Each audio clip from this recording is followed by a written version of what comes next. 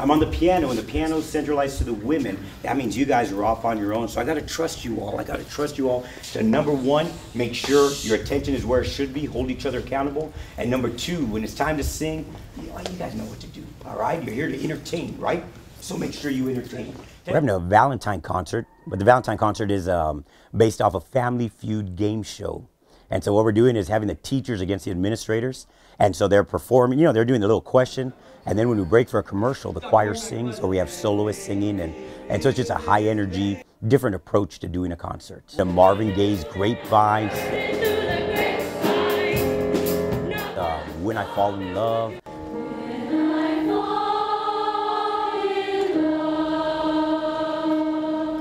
Doing some of the oldies. We're doing new ones by Rascal Flatts, like Broken Road, and I mean just a big variety of songs. Silhouette, silhouette, silhouette, silhouette, silhouette, silhouette, whoa. Silhouette, silhouette, silhouette, silhouette, silhouette, whoa.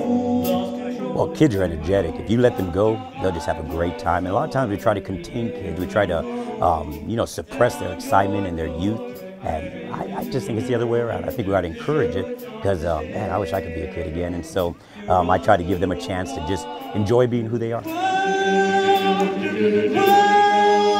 Rush down to your house with wings on my feet. You, my sweet. Make me your radio. Turn me up. Never seen Glee. I've heard about it, and the arrangements are amazing, man. Those are really good, but they're harder than they look. On TV, they make it look so simple, and so the kids come up and say, "Hey, I want to do this song," and they don't understand how much work it takes. They think they just open their mouth and sing it, and but it has made an impact. I mean, kids love, they're interested in singing again. For a while there, it seemed to fall off. Kids, it was all about sports, and now it's just a good combination. Kids love doing both of them.